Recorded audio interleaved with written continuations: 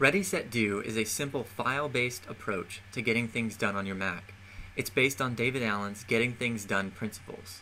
And today I'd like to show you what Ready, Set, Do is and what it can do for you. When Ready, Set, Do first installs, it provides a number of icons over to the right side of your screen. Each one of these is an alias file that links to a new folder in your home directory called the RSD active system. Each one of these folders serves to define a particular range of items that you'll need to process and work on. Your inbox is where you place anything that is not defined. Documents, files, emails, etc. Anything that you have on your computer that you have no clue what it is or why it's there can begin here, and Ready, Set, Do will walk you through the process for defining these things and putting them in a place in your system that you can trust to review later.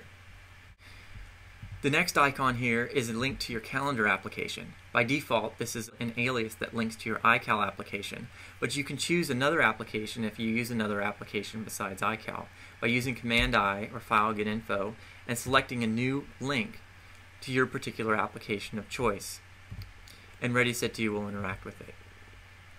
The Actionable folder is where single tasks go, things you need to do based on location context, and we'll talk about that in a little bit. Projects are where things that need more planning go. Anything that consists of more than one action to complete, things that need larger horizon planning, go to your projects first, and Ready, Set, Do walks you through the process for getting clear on all of your projects. Your Waiting For folder consists of anything that is pending, that you're waiting to hear back on, or things that you need to keep until a particular date. Your Read Review folder consists of any material you need to read or review. Any type of document or file can be placed in here, PDF files, podcasts, things you need to listen to, and Ready, Set, Do will help define and process your reading for you.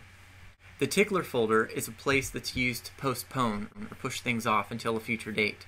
You can do this in a number of ways. Most of the time Ready, Set, Do does it automatically, but opening the folder here, you'll notice that there are folders for each of the months and also a Someday Maybe folder. Inside each of the month folders are folders that correspond to the particular day for the month, and you can simply drag and drop items in here, or Ready, Set, Do will help you kick things to these folders at various times using the scripts. Bottom line, the TICKLER is used for postponing items. The reference link here links to a new folder created in your home directory called Reference. I like to have a separate folder in my home directory where I keep all of my non-actionable reference material. OS X and other applications that are created in OS X tend to use the Documents folder to automatically update things and whatnot. I like to have a separate folder that other programs don't know about, and therefore they don't interact with, and my things are kept safe in there. There are two other folders here, the Send to PDA folder and the Send to Paper folder. Neither of these really do anything in Ready, Set, Do at this point. If you have any ideas for these, you're welcome to let me know, but it seemed consistent to include folders that people can use as reminders of things they need to push out to either their handheld device or to print out to paper.